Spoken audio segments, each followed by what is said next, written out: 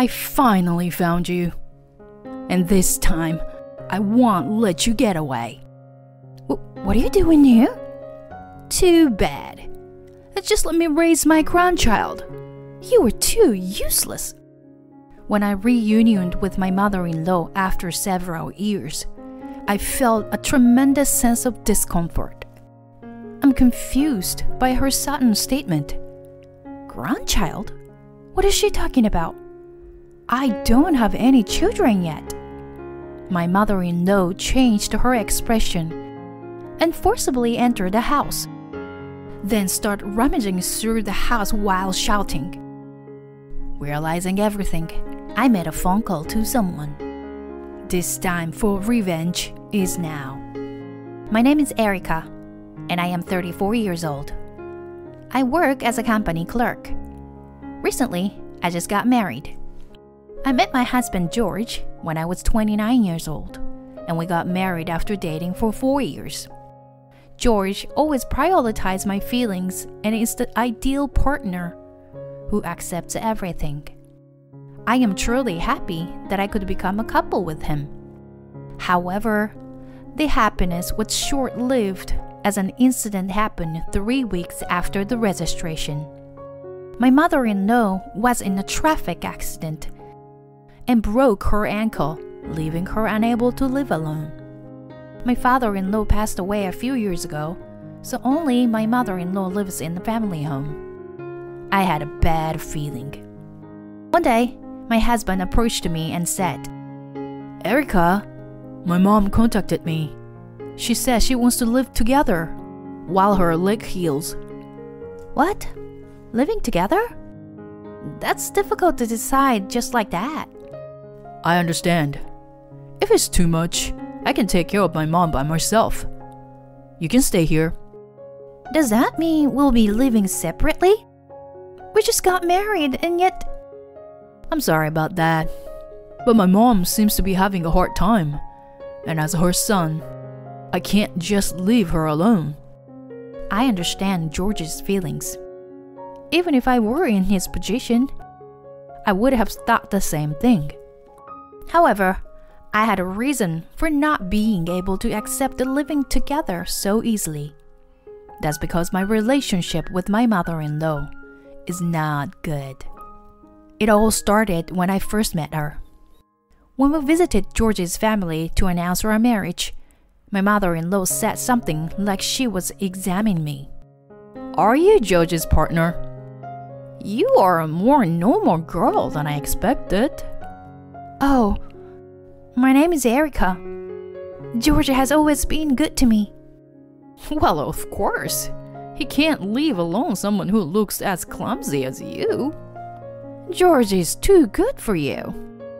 Despite being a first-time meeting, my mother-in-law mercilessly threw those words at me. At the time, my husband was away from the seat, so he didn't know about it. I didn't tell him about it afterward either. It was right after we got married, and I didn't want to worry him. But this time, the situation is different. I don't want to be away from my husband. I've made up my mind. Okay, I'll live with you, Mother. Really? Is that okay? Yes. It's lonely to be away from you, hon.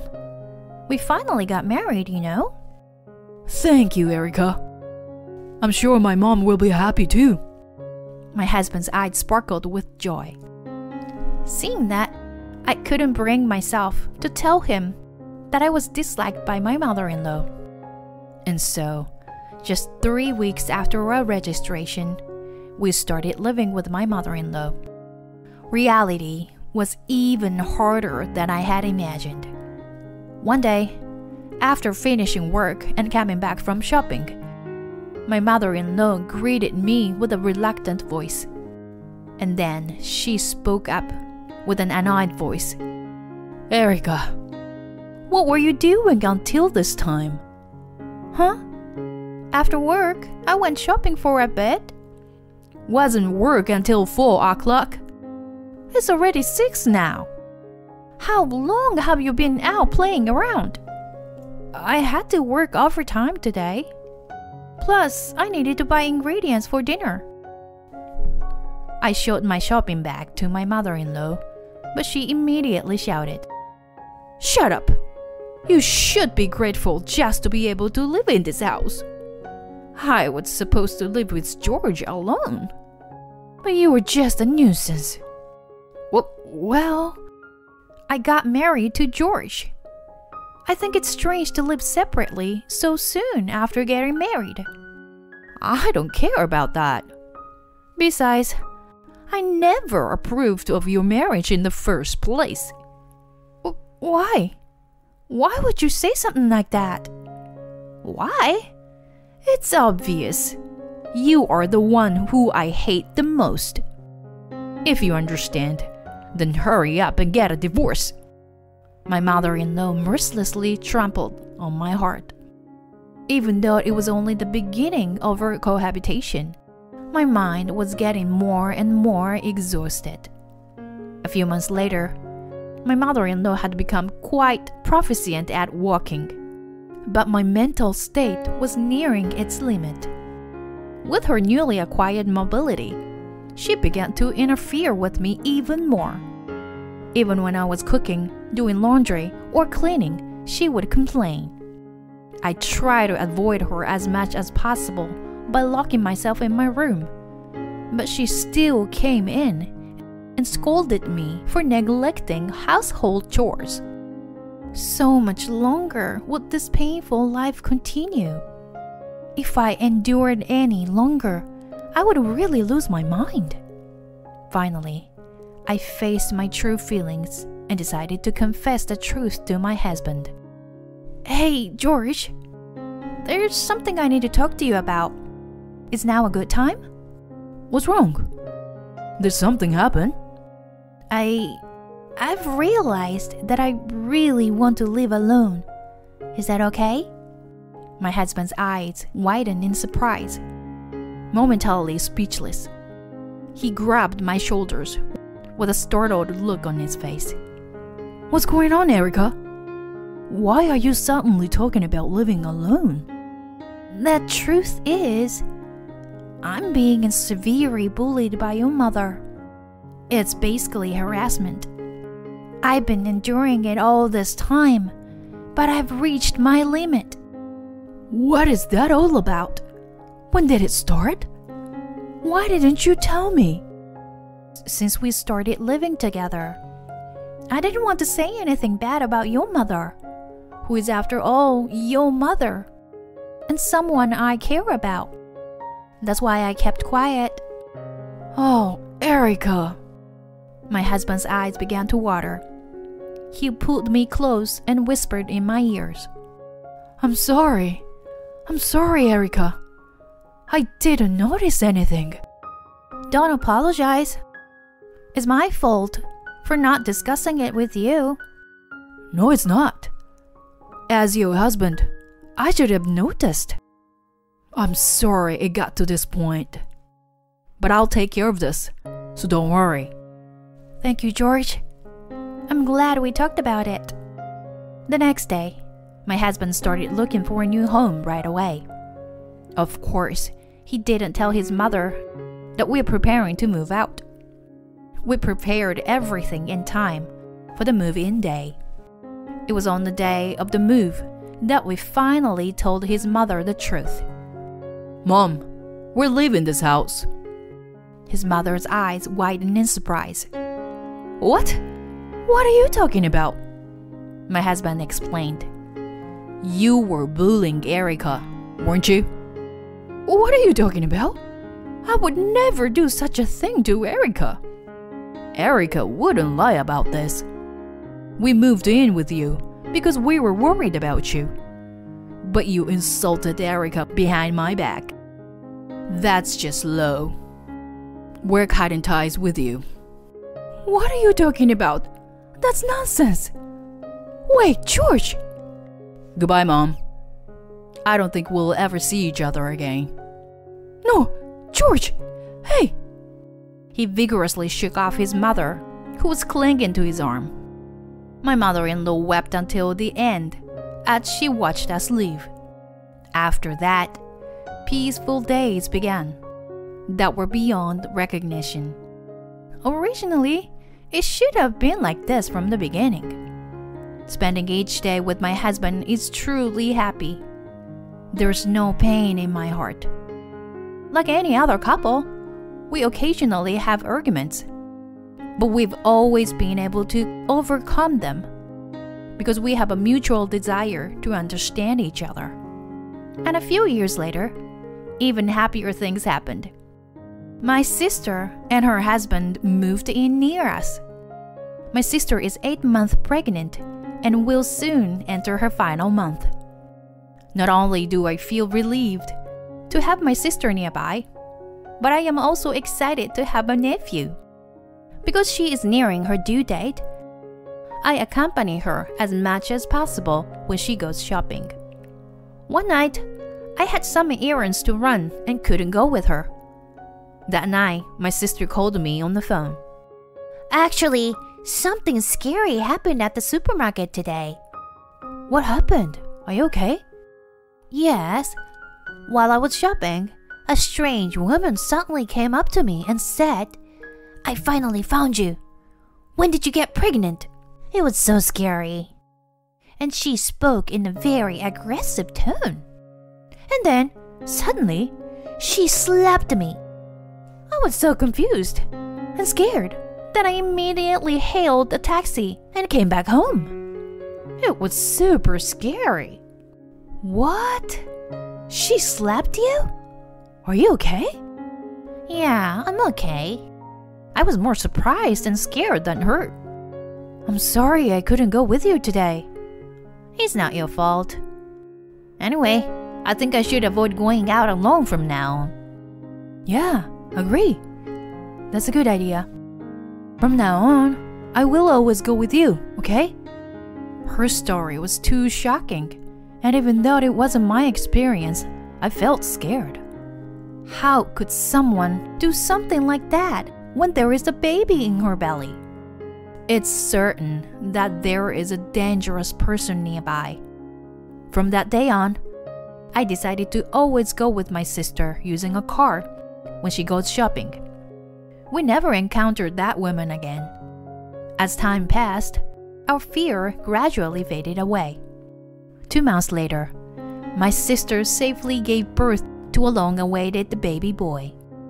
Several weeks later, my husband and I headed to my sister's house. She seemed to be struggling with her first child, along with her husband. While we were there, we talked about wanting to have children soon, and then we left my sister's house.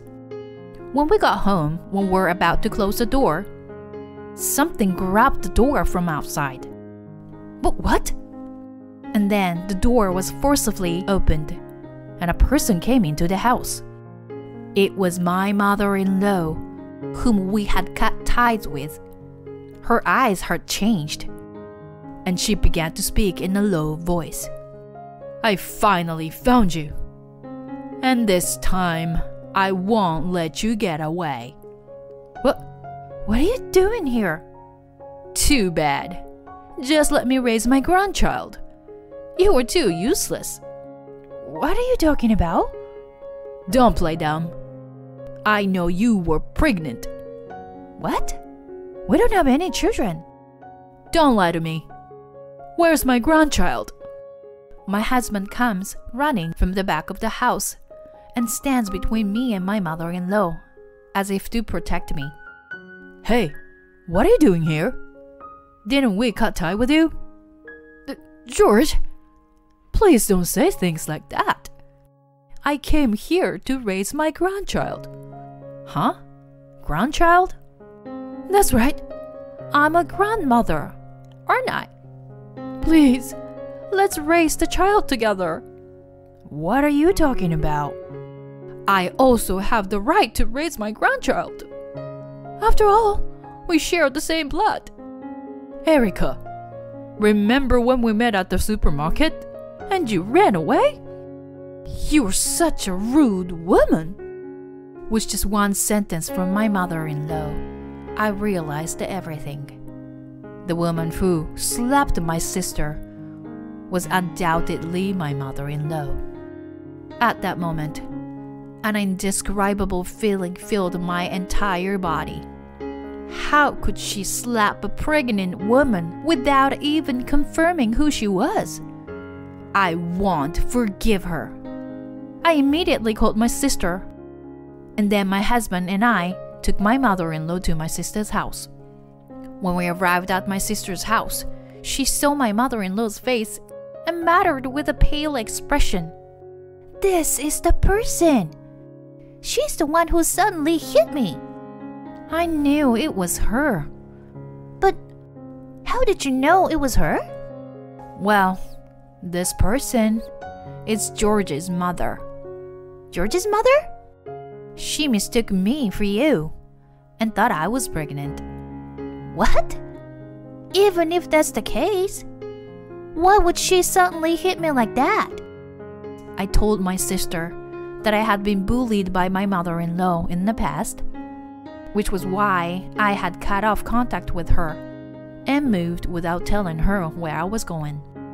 My sister hugged me gently, and we both cried. My husband and brother-in-law were visibly angry, especially my brother-in-law, who clenched his fist and glared at my mother-in-law.